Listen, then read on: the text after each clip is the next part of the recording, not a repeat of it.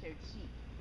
Huh. So we have sheep that we travel with and go to shows and they're involved in 4-H. I've judged 4-H and actually was involved with tail wipers years and years Oh ago. yeah. Judged state for the last 3 years for obedience.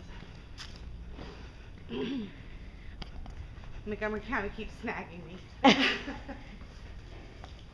You'll have to come up to Washington County because people keep asking me to do it.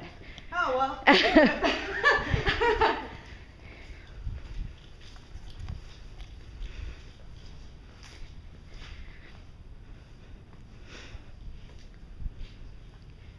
And around the corner there where the orange spike is, there's a fire pit. Oh, okay. A campfire area.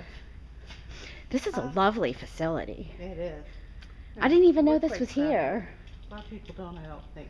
No, we're learning that. We're trying to get it out there because basically our bookings are what keeps the facility going, and it's here so that the kids in Frederick County that are 4-H or that are 4-Hers have a camp to come to. Because years ago we used to have to go out of state or use other facilities and Well, I've known it was here, but I've never been here. Yeah, so